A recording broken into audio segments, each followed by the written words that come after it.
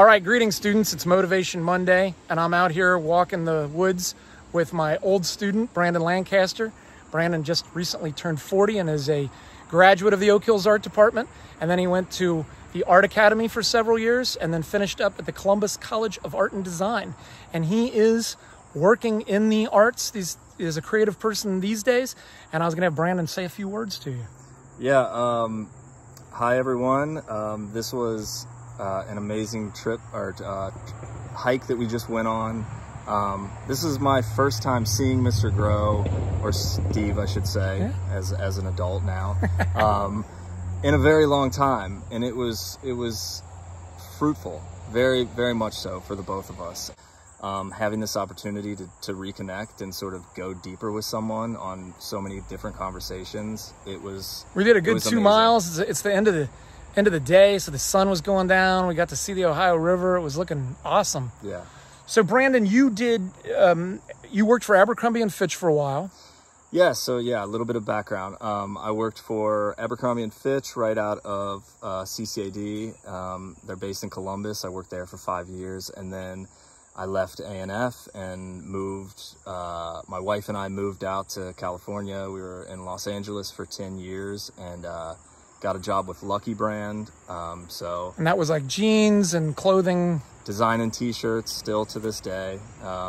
So anything that you see in there, I've probably touched. So tell, yeah. What's like a part of your, like, what does that mean? Like, what is your day? Like, are you sitting and designing up a t-shirt idea? Yeah, I'm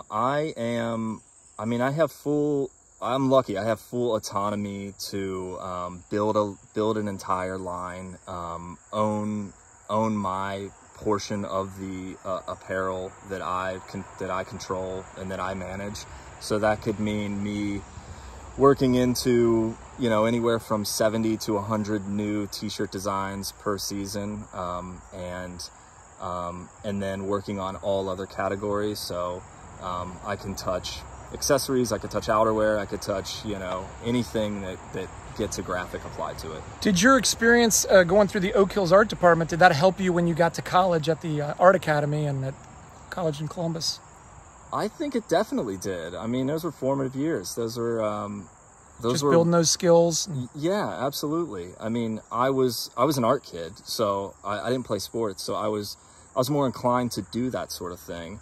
But yeah, that training and the cast around me, sort of nurtured that. So that's awesome. And then quickly ending up, your younger brother Tyler also went into the visual arts. Give him a quick rundown of what he does these days. Yeah, so Tyler is also based on the West Coast. He works at a digital animation studio called Buck, B-U-C-K, and manages a team out there and is wildly successful and is doing animations for television and doing animations, doing a lot of commercial work, just the whole gamut. So he's doing great too.